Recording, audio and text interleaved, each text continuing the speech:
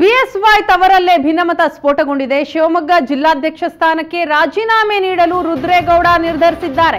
ಈಶ್ವರಪ್ಪಗೆ ಶಿವಮೊಗ್ಗ ನಗರ ಕ್ಷೇತ್ರದ ಟಿಕೆಟ್ ಅಂತ ಘೋಷಿಸಿದ್ದಕ್ಕೆ ಈ ಮುನಿಸು ಅಂತ ತಿಳಿದು ಬರ್ತಾ ಇದೆ. ಯಡಿಯೂರಪ್ಪ ವಿರುದ್ಧವೇ ಮುನ್ಸಿಕೊಂಡಿರುವ ಆಪ್ತ ರುದ್ರೆ ಗೌಡ. ಬಿಎಸ್ವೈ ಆಪ್ತ S Rudregowda ಬಂಡಾಯದಿಂದ ಕಂಗೆಟ್ಟಂತಹ KS Eshwarappa, BS Yediyurappa ತವರಲ್ಲೇ ಇದೀಗ ಭಿನ್ನಮತ ಸ್ಫೋಟಗೊಂಡಿರುವಂತದ್ದು. ಶಿವಮೊಗ್ಗ ಜಿಲ್ಲಾಧ್ಯಕ್ಷ ಸ್ಥಾನಕ್ಕೆ ರಾಜೀನಾಮೆ ನೀಡೋದಕ್ಕೆ ರುದ್ರೇಗೌಡ ನಿರ್ಧರಿಸಿದ್ದಾರೆ. ಈಶ್ವರಪ್ಪಗೆ ಶಿವಮೊಗ್ಗ ನಗರ ಕ್ಷೇತ್ರದ ಟಿಕೆಟ್ ಅಂತ ಘೋಷಿಸಿದ್ದಕ್ಕೆ ಈ ಮುನಿಸು. ಯಡಿಯೂರಪ್ಪ ವಿರುದ್ಧವೇ ಮುನ್ಸಿಕೊಂಡಿದ್ದಾರೆ ಯಡಿಯೂರಪ್ಪ ಆಪ್ತ ರುದ್ರೇಗೌಡ. ಬಿಎಸ್ ಯಡಿಯೂರಪ್ಪ ತವರಲ್ಲೇ ಈಗ ಭಿನ್ನಮತ ಸ್ಫೋಟಗೊಂಡಿರುವಂತದ್ದು. ಕಾರಣ ಕೆಎಸ್ ಈಶ್ವರಪ್ಪ ಅವರಿಗೆ ಟಿಕೆಟ್ ಅಂತ ಘೋಷಣೆ ಮಾಡಿದ್ದೇ ತಡ ಈಗ ಯಡಿಯೂರಪ್ಪ ಆಪ್ತ ರುದ್ರೇಗೌಡ ಮುನ್ಸಿಕೊಂಡಿದ್ದಾರೆ. ಜಿಲ್ಲಾಧ್ಯಕ್ಷ ಸ್ಥಾನಕ್ಕೆ ರಾಜೀನಾಮೆ ಕೊಡೋದಕ್ಕೂ ಕೂಡ ಅವರು ನಿರ್ಧರಿಸಿದ್ದಾರೆ ಅಂತ ತಿಳಿದು ಬರ್ತಾ ಇದೆ. ಶಿವಮೊಗ್ಗ ನಗರಕ್ಕೆ ಸಂಬಂಧಿಸಿದಂತೆ ನಿನ್ನೆ ರಾಜ್ಯಾಧ್ಯಕ್ಷರು ಅಭ್ಯರ್ಥಿಯ ಬಗ್ಗೆ ಮಾಹಿತಿ ಕೊಟ್ಟ ನಂತರ ನನ್ನ ಮೇಲೆ ಸಾಕಷ್ಟು ಒತ್ತಡ ಬರ್ತಾ ಇದೆ. ಶಿವಮೊಗ್ಗದ ನನ್ನೆಲ್ಲ ಕಾರ್ಯಕರ್ತರು ಭಾಳಷ್ಟು ನಿರೀಕ್ಷೆಯನ್ನು ಇಟ್ಟುಕೊಂಡಿದ್ದರು.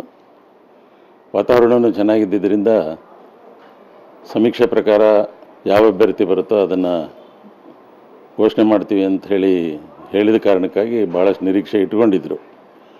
ಆದರೆ ನೆನ್ನೆ ಘೋಷಣೆ ಮಾಡಿದ ನಂತರ ನನ್ನ ಮೇಲೆ ತುಂಬ ಒತ್ತಡ ಇದೆ. ಮುಂದಿನ ನಿಮ್ಮ ನಡೆ ಏನು ಅನ್ನೋದು, ಆ ನಿರ್ಧಾರವನ್ನು ನಾನು ತಕ್ಷಣದಲ್ಲಿ ತಗೊಳ್ಳೋಕ್ಕಾಗೋದಿಲ್ಲ.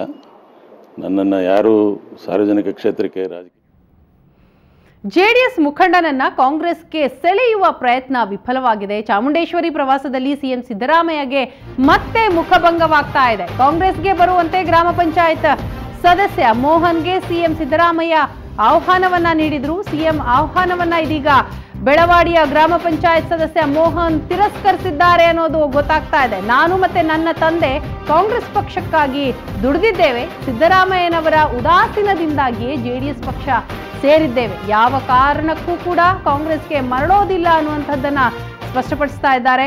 ಚಾಮುಂಡೇಶ್ವರಿಯಲ್ಲಿ ಶಾಸಕ ಜಿಟಿ ದೇವೇಗೌಡರ ಪರ ಕೆಲಸ ಮಾಡ್ತೀವಿ. ಎಚ್ಡಿ ಕುಮಾರಸ್ವಾಮಿ ಅವರನ್ನ ಸಿಎಂ ಮಾಡೋದೇ ನಮ್ಮ ಮುಂದಿನ ಗುರಿ ಅಂತ ಸುವರ್ಣ ನ್ಯೂಸ್ಗೆ ಗ್ರಾಮ ಪಂಚಾಯತ್ ಸದಸ್ಯ ಮೋಹನ್ ಪ್ರತಿಕ್ರಿಯಿಸಿದ್ದಾರೆ.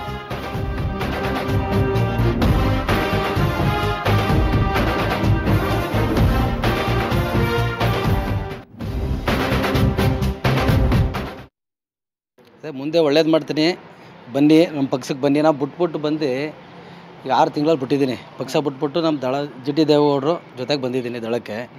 ಬನ್ನಿ ತಿರ್ಗಾ ಮುಂದೆ ಒಳ್ಳೇದು ಮಾಡಿಕೊಡ್ತೀನಿ ಅಂತ ಹೇಳಿದ್ರು. 10 ವರ್ಷ ಅವ್ರ ಜೊತೆಲೇ ಇದ್ದೆ, ಏನೂ ಮಾಡಲಿಲ್ಲ ಅವರು. ನಮ್ಮ ಮನೆ ಬಾಗಿಲೇ ಹತ್ತಿಸ್ಲಿ ಅವರು. ಒಕ್ಕಲಿಗರನ್ನ ನಾನು ಹೇಳ್ಕೊಳ್ಳೋದು, ನಮ್ಮ ಎಲ್ಲ ಸುಮಾರು ಜನ ಅವರೇ ನಮ್ಮ ಜೊತೆಲಿ, ಯಾರನ್ನೂ ಹತ್ತಿಸ್ಲಿಲ್ಲ.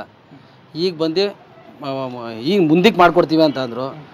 ಅದಕ್ಕೆ 2 ದಿನ ಟೈಮ್ ಕೇಳಿದೆ. ನಾವು ಇಲ್ಲಪ್ಪ ನೀವು ಬರೆಯಬೇಕು, ಸಾಲ ಹಾಕ್ತೀವಿ ಬರೆಯಬೇಕು ಅಂದರು. ನಾವಂತೂ ಬರೋಲ್ಲ.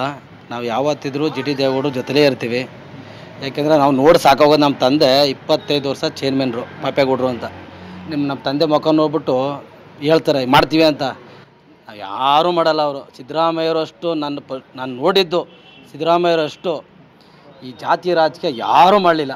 ಇವತ್ತು ಬಂದಿದ್ದಾರೆ. ಅದೇ ಏನಾರು ಎಲೆಕ್ಷನ್ ಸುದ್ದಿಯನ್ನ ಮತ್ತಷ್ಟು ನೋಡೋಕ್ಕೂ ಮುಂಚೆ ಒಂದು ಚಿಕ್ಕ ಬ್ರೇಕ್.